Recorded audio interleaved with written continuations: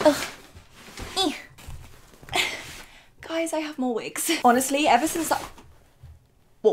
I did the first testing like cheap wigs from Amazon video on my channel, this video, part 2, it's been long awaited. So I'm gonna put these down because my arms are dying. I've just realized I still got my glasses on, so that's gonna be really annoying. Sorry about that. I don't know where to put them. Let's just,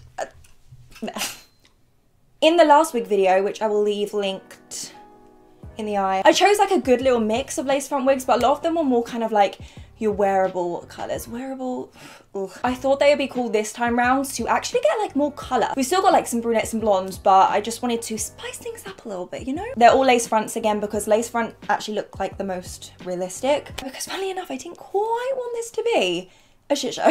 You know, I didn't spend all this money for it to just like go down the drain. Do you know what I mean? I think there's about 9 to 10 wigs here, but they're all pretty affordable for a lace front wig. So, ladies and gents, if you want to see what Amazon is like in the lace front wig department, then keep watching. So, the first wig that I have to share with you guys today is by, I don't know how to say this brand, Xiweiya.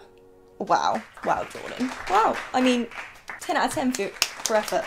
This wig is kind of like a pink faded moment. It's more of like a short bob. It's got dark roots. It says on the website that it is actually heat resistant, 14 inches long, and it is lace front. In the last wig video, the pink long wig that was in there was actually my favorite. It was so good. I was like, this is from Amazon?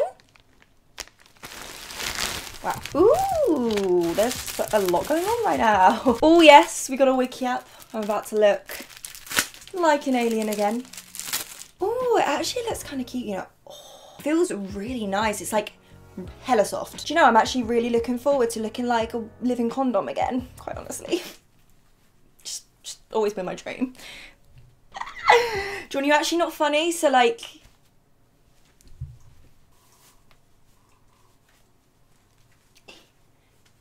I can't get this on my... I feel like I'm like coming out the womb again, like... Whose head is actually that small? Whew. Right, let's line her up.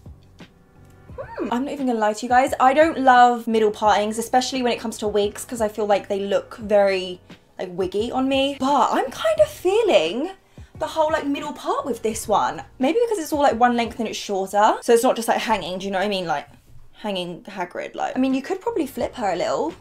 I can't stop like feeling it because it feels so soft. I mean, it does feel a little bit synthetic-y, like it's not the most realist feeling wig, but